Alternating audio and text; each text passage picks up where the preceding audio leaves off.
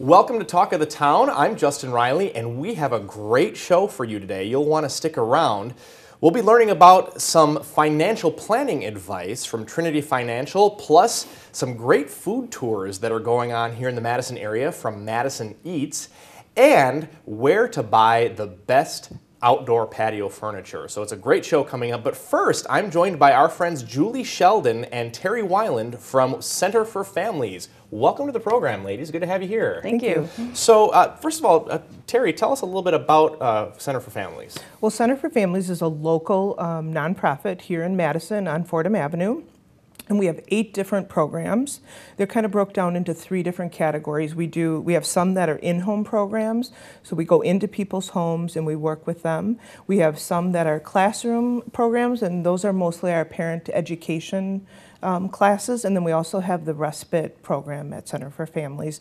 And our main focus in the in-home programs are school readiness, so we work a lot on literacy and getting children ready for school, and we're really working on closing the achievement gap here in Dane County. And then our parent education works with the Love and Logic curriculum, and we have other curriculums that we work on, but that's the main focus of our parent education. And then the respite program has individual programming that they do within that program. You guys have such a great variety of programs that are such great services for the community. That's awesome. That's very awesome. So your agency relies very heavily on volunteer support. What are the biggest needs, or what would you say the biggest needs are for volunteer support right now? What areas do you need volunteers in?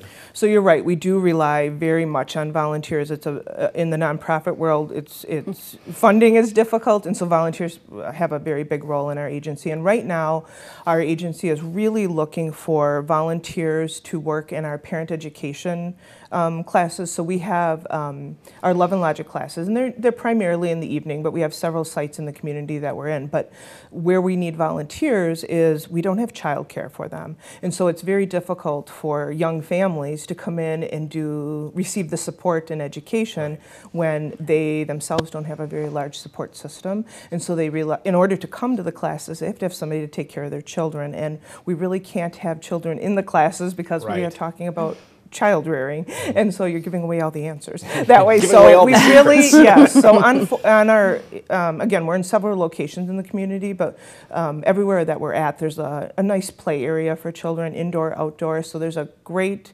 area that they can be close by, where that volunteers can help care for them, but their parents are just a few doors down if there's a need be. But we really, really need childcare volunteers. It's not something that's funded really by any of our funders, and so it is strictly based on volunteers, and it's really important. We're losing people for them to come to these classes because we don't have volunteers to help care for their children. Because they can't find anybody to take care of their kids. So yeah, very important. So talk to us about some of the other program-specific areas where you need volunteers. So one of the other really needs that we have is in our Play and Learn group. So we have Play and Learn in many areas of Dane County. So we have some right on Fordham. We have 3 there a week. We're on the west side of Madison, we're in Sun Prairie, and we're on the south side. And so those groups can vary. It's a drop-in group, again, a school readiness program. We can get as many as 25 children and their parents coming in, and we have 2 staff members almost always at each site.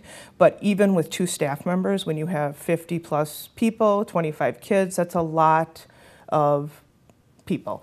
So we need volunteers to help mingle, to help, some of the parents that are coming in, they have 3 kids. So when one child's going one way and another child's going another way, they could use an extra hand. We could use an extra hand with some of the activities that we're doing. So that is another really big area that we could use volunteers for. And those tend to be morning hours.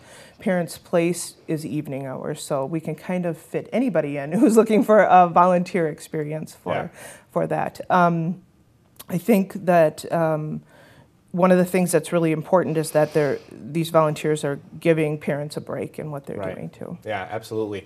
Julie, we just have a few seconds left, but I'm wondering if you can talk to us a little bit about some of the maybe non-program specific volunteer opportunities that are available. There are a lot of volunteer opportunities, a variety of tasks, anywhere from, Terry already mentioned the child care, but transportation is a big need. We have special fundraising events.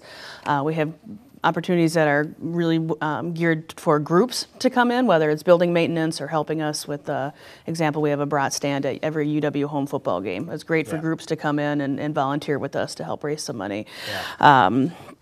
If people want to do anything from office support, we'll find a niche. You'll find something. So if they go to your website, they can find some information. Yeah, in fact, if on our website we have a how to help page, and there's volunteer contact information, but there's also volunteeryourtime.org, which will have current opportunities listed as well. Awesome. Julie Sheldon and Terry Weiland from Center for Families, thank you so much for joining us. Thank you. Thank you. Don't go away. When we come back, financial planning advice from Trinity Financial. Let's talk to the town.